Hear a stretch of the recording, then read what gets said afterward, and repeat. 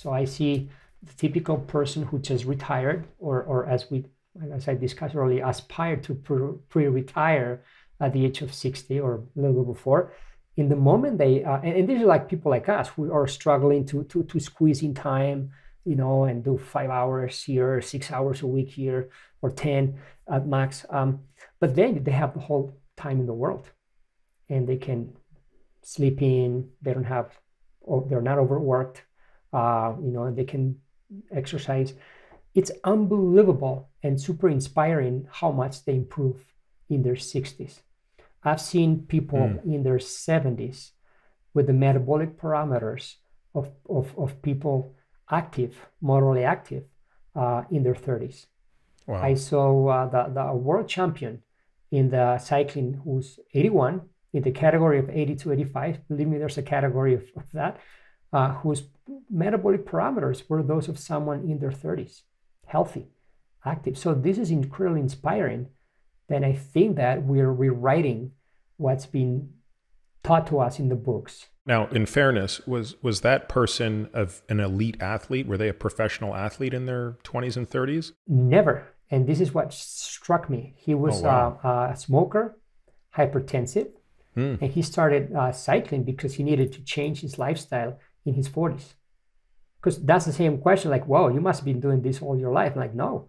I started riding my bike when I was in my 40s. I was a smoker, I was heavy, I was hypertensive. Like, what? So it's incredible that 40 years later, he's in a better health than when he was. But I'll tell you what I take away from that as well is the benefits and the importance of compounding. You see, you alluded to it earlier, and I think the listener could be forgiven if they missed this point. You can make relatively quick changes in your glycolytic efficiency. You can take an untrained person with a VO2 max of 20 mils per mg per minute, or mgs, mil per kg per minute, and you could take them from 20 to 30 in a period of months with the right amount of training. A 50% improvement in a few months.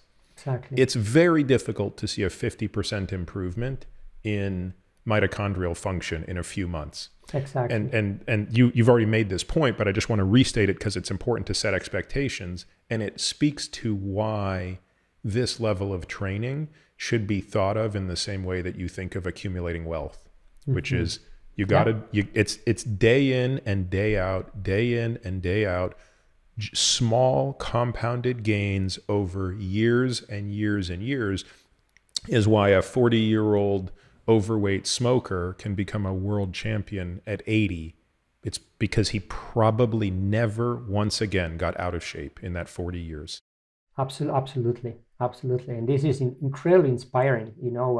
When I see these people in their 60s just retired and they come to do their first test and 1 year later they come back, it gives me the goosebumps because it is like, oh my gosh, like how can you improve so much? And they're like, and they're like, look, I'm 64 and I feel strong as when I was in my 30s, and like, oh. And so this is where we're going to be, and of course, no medications, really good state of mind, which is absolutely key for longevity, right? Normal diet, they're not strict with one this or not that. They eat in moderation, but they can have a little bit of everything, right? Which is also, in my modest opinion, is part of the enjoyment of life, eating what you like in moderation as well.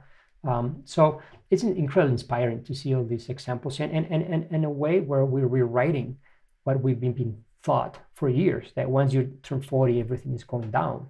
You can really, really change. And again, you own your own body and you can really, take ownership of that and improve it at any age.